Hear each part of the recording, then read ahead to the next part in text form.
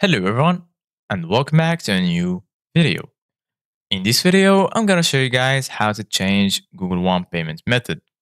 So if you guys want to learn how to do it, just follow the steps that I'm gonna show you. As you can see guys, I'm right now in Google One application on my phone and this is how the homepage looks like.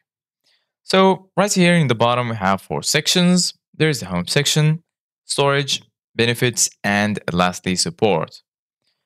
So right here in the home section, you're going to find storage, backup, cleanup, and dark web report.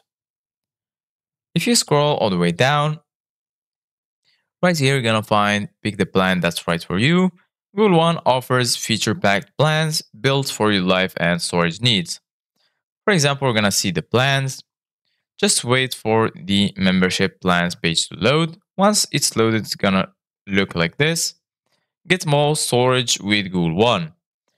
You can see the monthly subscription or the annual subscriptions. So as you can see guys, there is a basic plan which has 100 gigabytes of storage, standards plan with 200 gigabytes, and lastly the premium one with 2 terabytes. For example, I'm gonna click on get offers.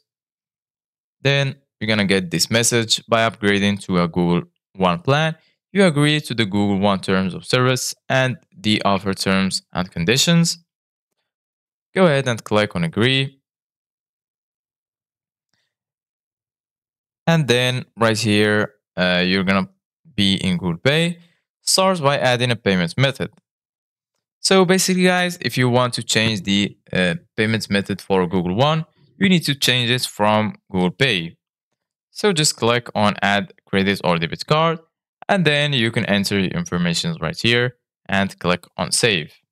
So this is it guys for today's video. Thank you guys for watching. See you guys in the next video.